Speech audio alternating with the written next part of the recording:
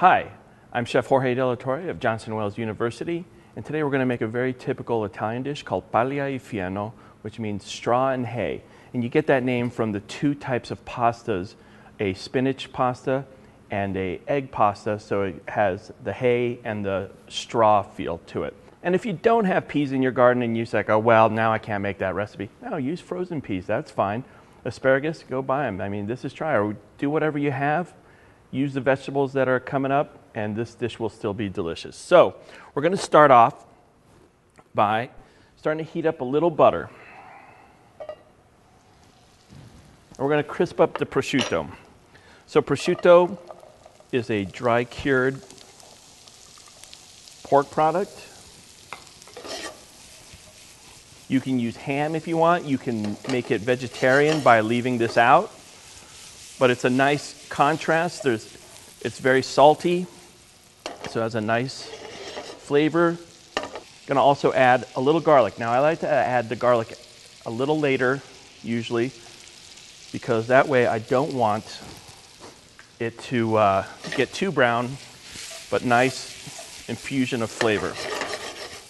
So the garlic's starting to brown, crisp up. I cut it thinly so it's gonna do quickly. What I did was I blanched the asparagus and the peas to give it that nice crisp, so I blanched and then shocked it. And shocking means that you want to put it in some ice cold water, and it really keeps that nice green color. So you want a nice visual, obviously, on any plate. So I'm going to add these.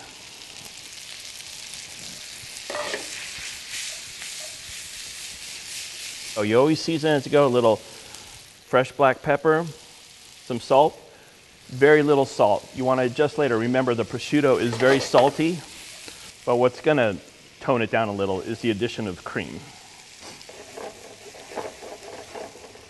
So we're going to add the cream. We're going to turn it down to a low. Here you go. Thank you. Welcome, Chef. And let it cook. In the meanwhile, I have some water boiling. I already cooked off this pasta, and now I'm just reheating it. I tossed it in a little olive oil so they wouldn't stick together. But now I'm just going to give them a quick reheat. Here you go. Thank you. Thank you, Chef.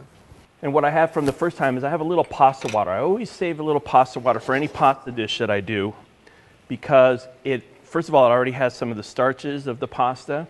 It helps thicken a sauce, but also if you want, if this got too thick, you could already you could thin it out a little because it is liquid, but it helps in the process. Calvin, do you mind taking this out? No, sure. That'd be great. So we're going to have this drained.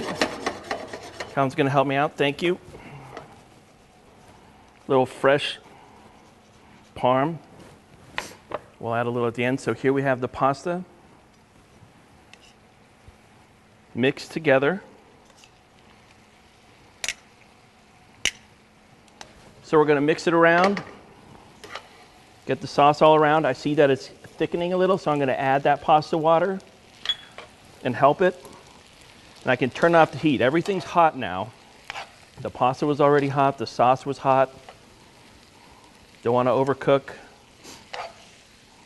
I'm a big black pepper fan, so I always like to add a little more black pepper, but you do it the way you like it. It's your dish. So what he's going to show you is, now, you've worked at Italian restaurants for a long time, right? Yeah. So that's why I have the pros doing it, right? So you like to give it a nice twirl, put it in the center of the plate. It's a nice visual. Remember, you eat with your eyes first, so that's what's important. Nice visual, give it a twirl. Shows your guests, you know what, I gave it a little extra second instead of plopping it on a plate and serving it. You know, does it taste any different? No, it tastes the same. But is it visually pleasing? Yes, and people appreciate it, they love it, they always remember it, and it's those little things that when they say, wow, I don't know why that was so good, and it's because we gave it a little twirl, right? You can do this table side if you want to give it that, or you can pass this around to people and let them add their own. Who doesn't love playing with this? And serve while hot. Paglia y Fieno, with those fresh spring peas and fresh asparagus tips. All our recipes are available on our website. I'm Chef De La Torre of Johnson Wales University. Let's dig in.